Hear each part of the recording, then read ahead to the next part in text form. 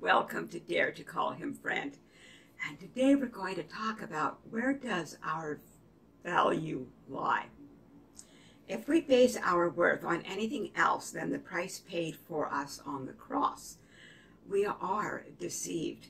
If we base our worth on our talents or our youth or the amount of money that's in the bank, we are in danger of emotional, physical, and spiritual burnout. We are setting ourselves up for continual self-doubt and comparison.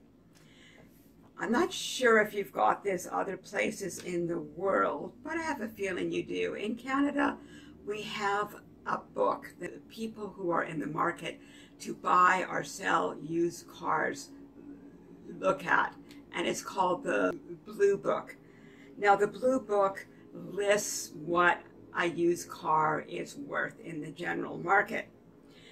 And it's pretty clear, as soon as a new car leaves a car lot, its value plummets. In contrast, the Bible states that no life circumstance, sin, weakness, or advancement in age will cause our net worth to depreciate in the eternal scheme of things. Regardless of the sticker price that the world might place upon us at any time in our lives, we will never lose our true worth. We will always be of an infinite worth.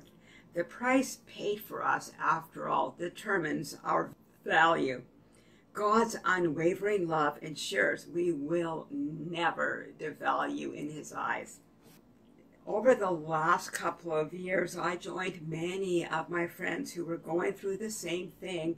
We were going through the painful journey as we watched our elderly parents become frail in body and in mind.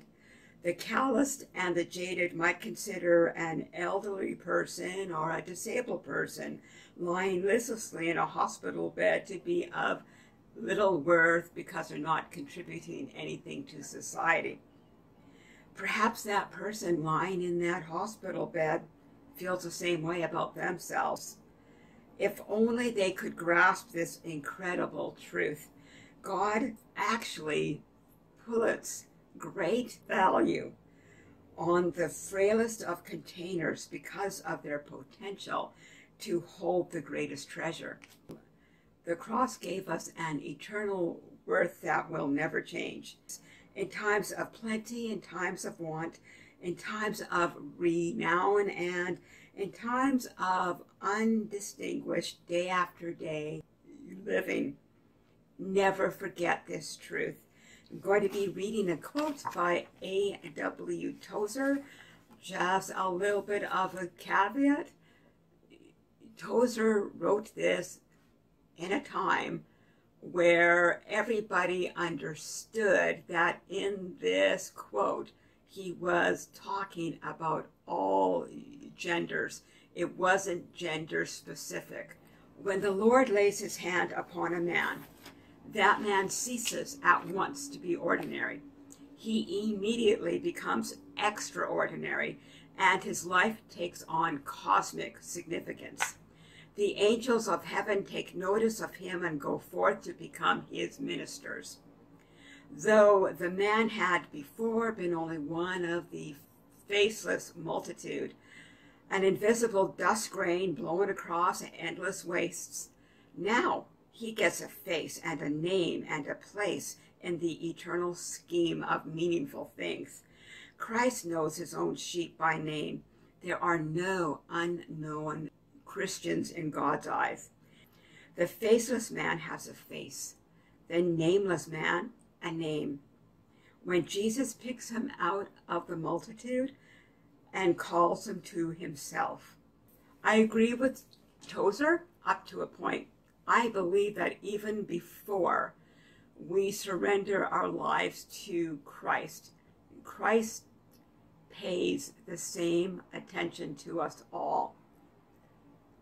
But when we surrender our lives to Christ, how much more can we play a significant role in the cosmic scheme of things, as Tozer said.